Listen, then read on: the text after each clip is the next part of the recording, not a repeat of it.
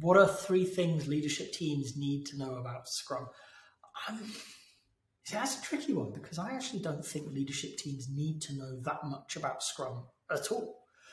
Their role is very different to that of a Scrum team. The Scrum team being there to solve a problem, create a product, however you want to term it.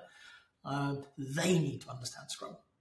What do the leaders need to know then? Well, they need to know how to create an environment for those people in the Scrum team to be highly effective, to be really good at what they do.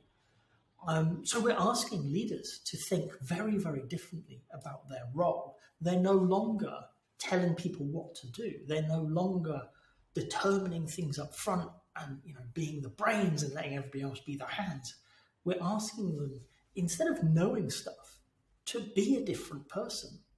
Okay? What I'm looking for from a leader in the agile world is somebody who is tuned into what success looks like, that outcome focus that we always talk about.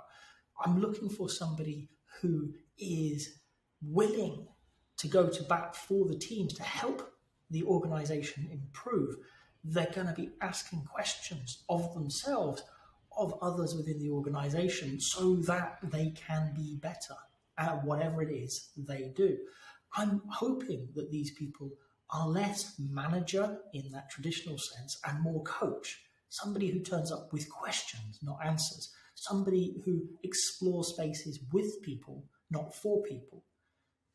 So for me, it's not so much them understanding Scrum, and that could be useful because they've got to go to sprint reviews, they've got to deal with these weird Scrum Mastery people, they've got to work with the product owners. Great. But far more important than that is how they turn up as leaders. So what do I want them to know about Scrum? I want them to know that their role is to enable that team to create an environment where they can be highly successful, highly effective. Okay? And that means turning up differently than they may do today. If you've got to this point in the video, I hope you've enjoyed it. If so, a like would be appreciated. If you want to hear more from me, more answers to questions that maybe you've got in the Agile world, please subscribe to the channel. And if you've got a question that you really want answered, drop it in the comments. I promise we'll get around to it. Thank you.